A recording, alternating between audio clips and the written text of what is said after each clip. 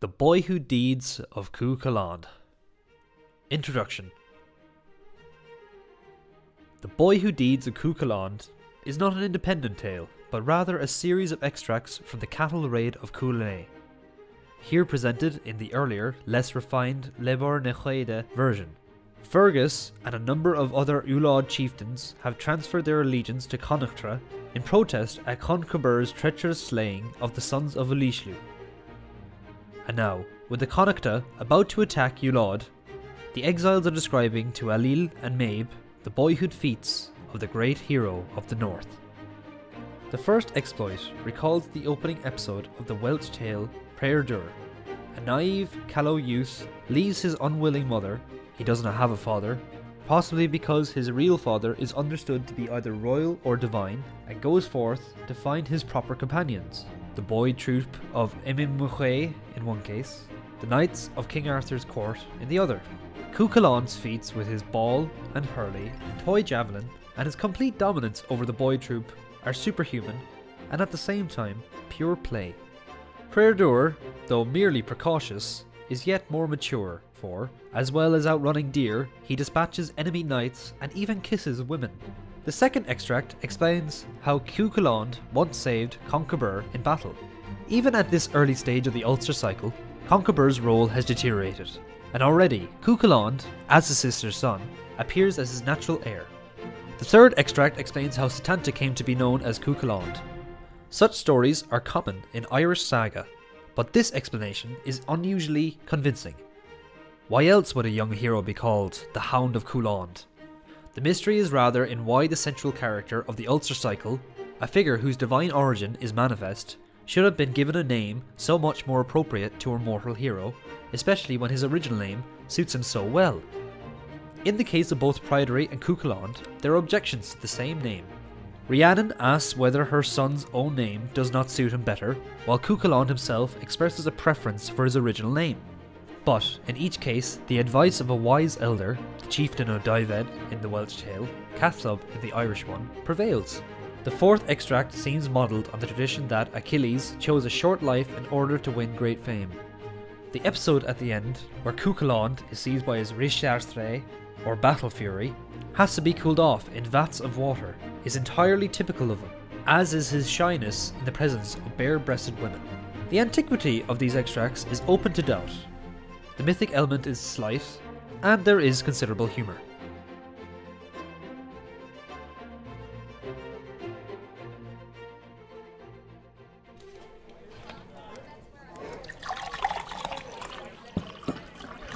In truth, he was reared by his mother and his father at Archek in Mag Miornamhe, said Fergus.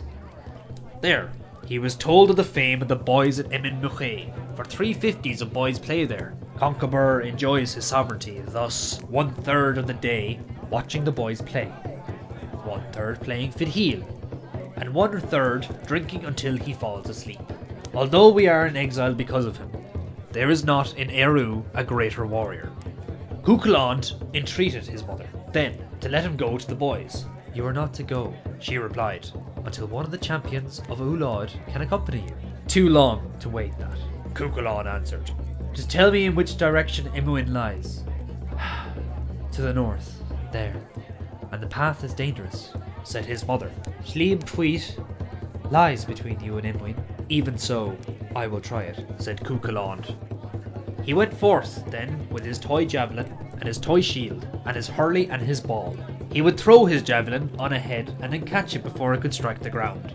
When he reached Imuin, he went to the boys without first securing their protection.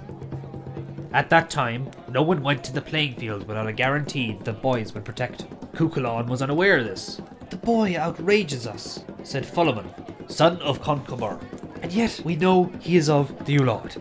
The boys warned Chulaind off, but he defeated them. They threw their 350s of javelins at him, but he stopped every one with his toy shield. They threw their 350s of balls at him, but he caught them all against his chest. They threw their 350s of hurleys at him, but he warded them off and took an armful on his back. Then his Rishtare came upon him. You would have thought that every hair had been driven into his head. You would have thought that a spark of fire was on every hair. He closed one eye until it was no wider than the eye of a needle. He opened the other until it was as big as his wooden bowl. He bared his teeth from jaw to ear, and he opened his mouth until the gullet was visible. The warrior's moon rose from his head. Chulain struck at the boys and overthrew 50 of them before they could reach the doors of Imwin. 9 of them ran over Concobar and myself as we were playing Filhil. Chulain sprang over the board after him, but Concobar took his arm and said, "Not good your treatment of the boy group." "Fair play it is," answered Chulain. "I came from my mother and my father to play with them, and they were not nice to me." "What is your name?" asked Concobar. "Satanta, the son of Sul Tom and of Deactine, your sister. I did not expect such a reception here." "Why did you not secure the boy's protection?" asked Concobar. "I did not know that was necessary," replied Chulain. "Accept my protection now, then," said Concobar. "That I will," answered Chulain. That same day, Chulain turned upon the boys in the house. "What is wrong with you now?" asked Concobar. "I wish that their protection be given over to me," Chulain answered. "Undertake to protect them, then," said Concobar. "That I will," replied Chulain. They returned to the playing field then, and those boys who had been struck down arose, and their foster mothers and foster fathers helped them.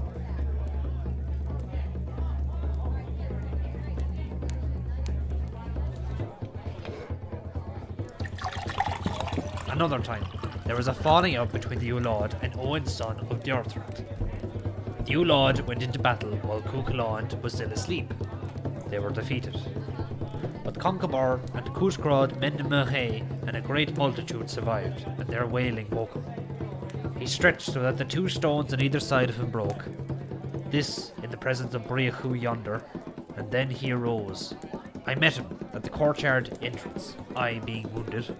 "Alas! God preserve your life, Papa Fergus," he said. "Where is Concobar?" "I do not know," I answered. He set off then into the dark night. He made for the battlefield, and there he found a man with half a head, and half of another man on his back. "Help me, Chulain," the man said, "for I have been wounded, and I have half my brother on my back. Carry him a while with me." "That I will not," replied Chulain. The man put his burden on Chulain's back. Chulain threw it off. They wrestled, and Chulain was thrown. He heard the bab from among the corpses. "A bad warrior, he who lies at the feet of a spectre." Chulain rose to attack the man then. He struck his head off with his hurley and drove it before him across the plain. "Is Papa Concobar in this battlefield?" Chulain asked, and his question was answered. He went on until he found Concobar in a ditch, with dirt piled up around him on every side. "Why did you come to the battlefield, and the mortal terror that is here?" asked Concobar. Chulain raised Concobar up out of the ditch. 6 Chulain champions could not have raised him more bravely.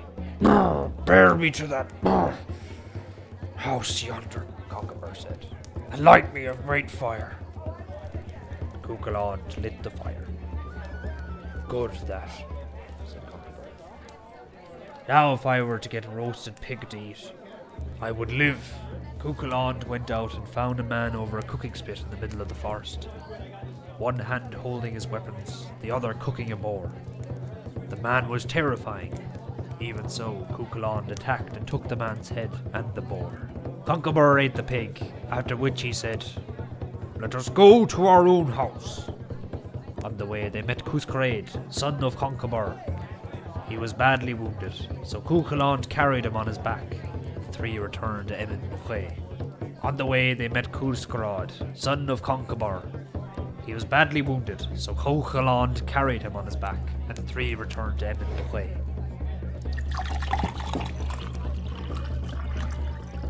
We knew that boy indeed, said Conall Cernach, and we were none the worse for knowing him. He was our fosterling. Not long after the deeds Fergus had just related, he performed another feat. Chulain the smith offered Conchobar his hospitality. He said that a large host should not come, but for the feast would be the fruit not of lands and possessions, but of his tongues and his 2 hands. Conchobar went with 50 of his oldest and most illustrious heroes in their chariots. First, however, he visited the playing field, for it was his custom when leaving or returning to seek the boys' blessings, and he saw Chulaind driving the ball past the 350s of boys and defeating them.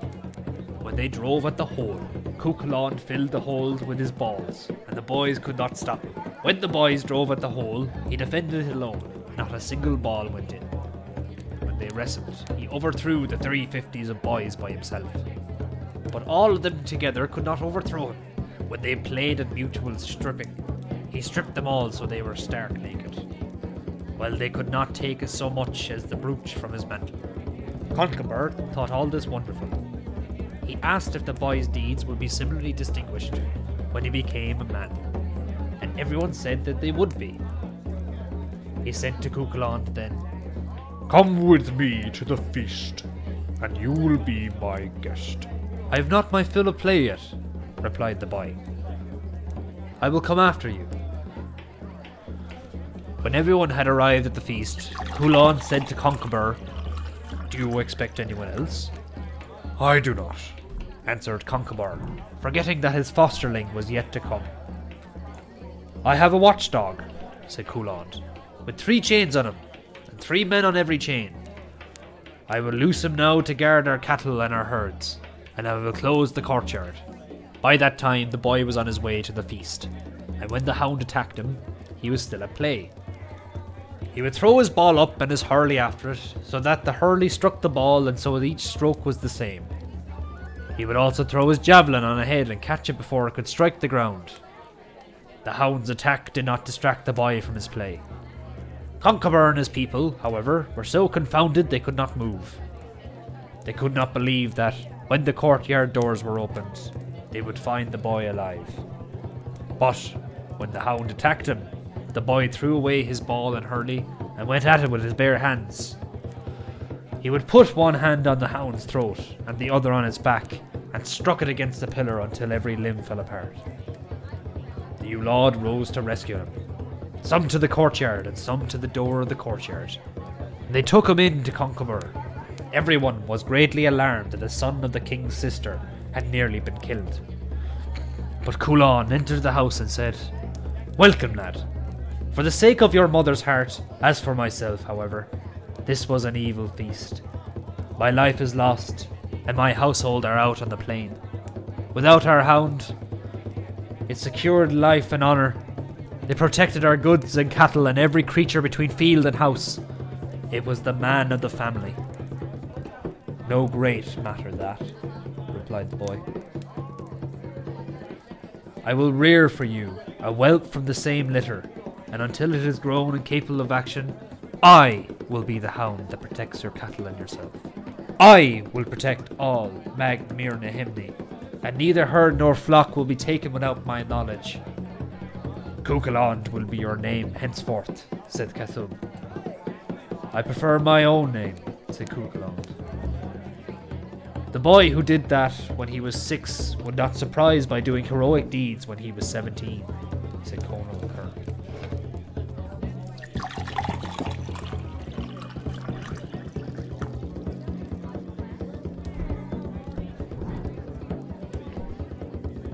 "There were other deeds as well," said Fiaku, son of Furfabe. "Cathub the Druid was with his son, Conchobar, son of Ness, and he was teaching 100 men the Druid's art, for that is the number he used to instruct. One pupil asked him what that day would be good for, and he said that a warrior who took arms that day would be famous among the men of Eru, and that stories of him would be told forever. When Chulain heard that, he went to Conchobar to ask for arms. "Who instructed you?" Conchobar asked. "My tutor, Cathub," Chulain replied. "Indeed, we know him," said Conchobar. He gave Chulaind a spear and a shield, but Chulaind shook them in the centre of the house until none of the 15 spare sets of weapons in Conchobar's household escaped being broken or taken away. He was given Conchobar's own weapons then. These endured him, and he shook them and saluted Conchobar and said, "Happy the race and the people whose kings had such weapons." Cathub went to Conchobar then and said, "Is the boy taking arms?" "He is," answered Conchobar. "I'll look then for his mother's son," said Cathub. But Conchobar replied, "Why? Did you not instruct him to take arms?" "Indeed, I did not," answered Cathub. Then Conchobar said to Chulaind, "Why did you lie to me, sprite?" "No lie, king of the Féinní. He was instructing his students this morning, and I heard him to the south of Aimwin, and thus I came to you," answered Chulaind. "A good day then," said Cathub, "for he who takes arms today will be great and famous, and short-lived." "Wonderful news that," answered Chulaind. "For, if I am famous, I will be happy even to live just one day." The next morning, another pupil asked the druids what that day would be good for. "Anyone who steps into a chariot today," Cathub replied, "will be known to the Eru forever."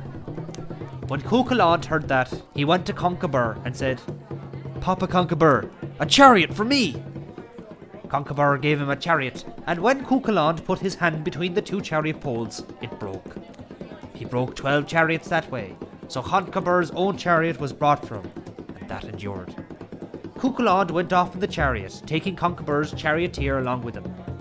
The charioteer, Iber was his name, turned the chariot about, saying, "Come out of the chariot now." But Chulaind replied, "The horses are beautiful, and I am beautiful, lad. Take a turn around Imwin with us, and I will reward you." After that, Chulaind made Iber take him to say goodbye to the boys, so that the boys may bless me. He then entreated the charioteer to return to the road, and when they arrived he said, "Put the whip to the horses now." "In what direction?" asked Iber. "As far as the road leads," Chulaind answered. They went on to Sliabhuit, where they met Conal Carnock. That day it was Conal's turn to protect the province. Every Ulad warrior of worth took his turn at Sliabhuit, protecting those who came with poems, fighting enemies, and seeing that no one came to Imwin unannounced. "May you prosper," said Conal, "and may you be victorious and triumphant. Return to the fort, Conal, and leave me here to watch in your place." "Well enough that," said Conal, "for protecting those with poetry, but you are not yet able to fight." "Perhaps it will not come to that," said Chulaind. "Let us go to look at the sandbar at Loch-an-Trey, for it is customary for young warriors to rest there." "Very well," replied Conal. They started out, but Chulaind cast a stone from his sling and broke Conal's chariot pole. "Why did you cast that stone, little boy?" asked Conal. "To test my hand and the straightness of my cast," answered Chulaind. "It is an Ulad custom not to drive through danger. Therefore, return to Imwin, Popple Conal, and leave me here to watch." "All right then," said Conal, and he did not drive across the plain after that.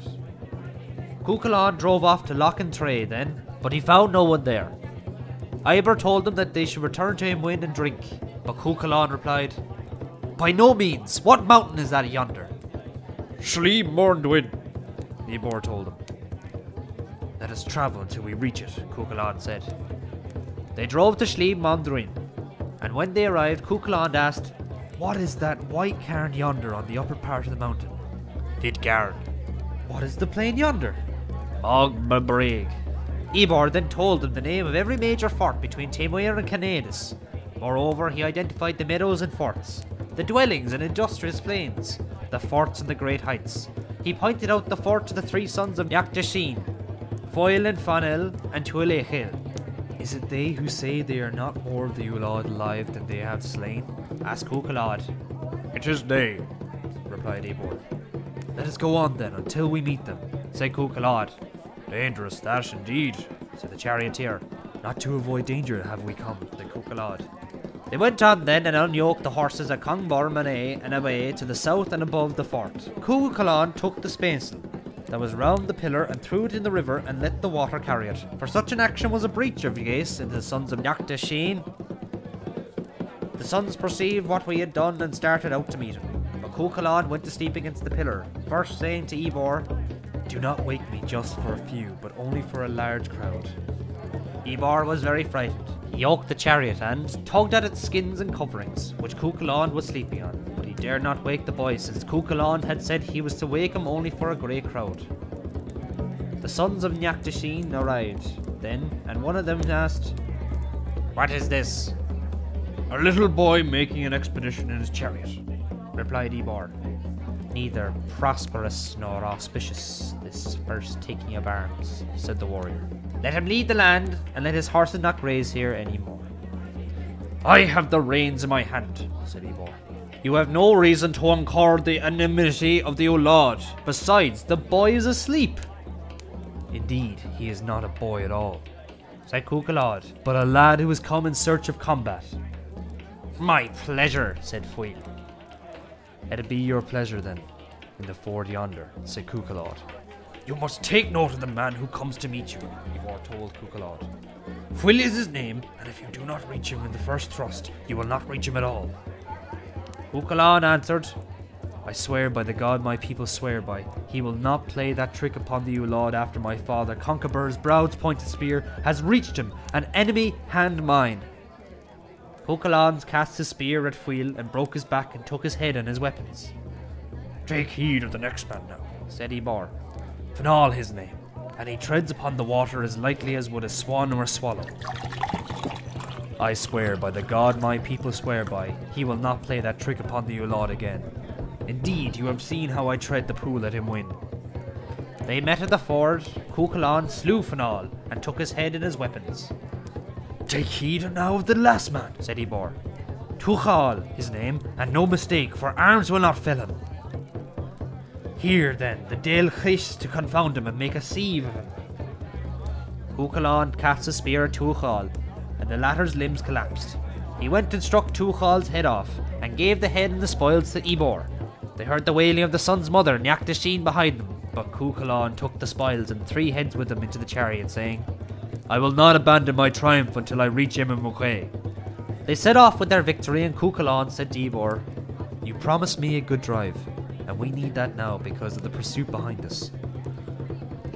They drove on to Slieve and, with Ebor whipping, they went so fast that the horses overtook the wind and birds in flight.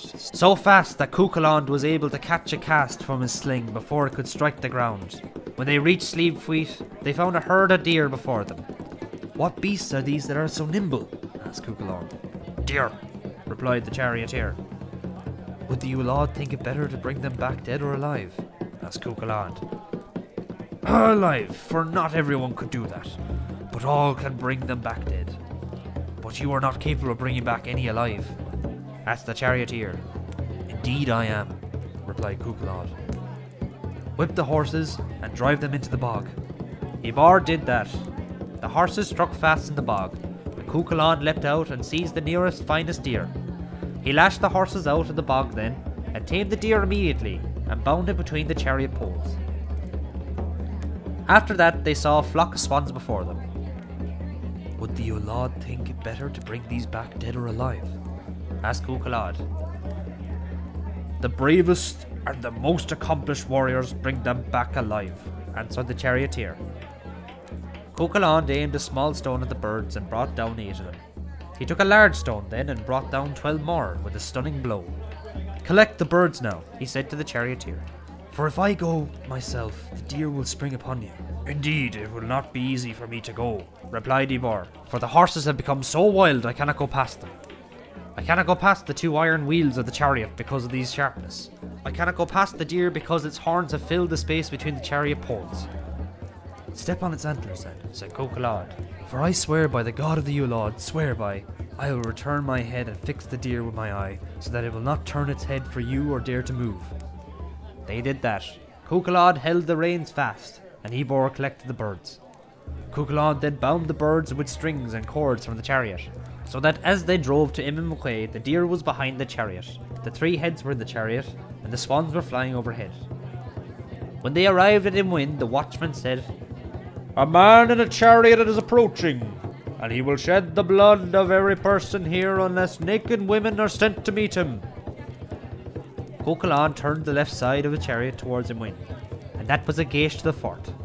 He said, "I swear by the god the Chulaid swear by, unless a man is found to fight me, I will shed the blood of everyone in the fort." "Naked women to meet him," shouted Concobar.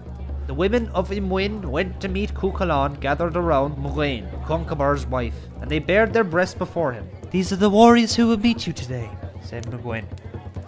Chulain hid his face, whereupon the warriors of Ulad seized him and thrust him into a vat of cold water.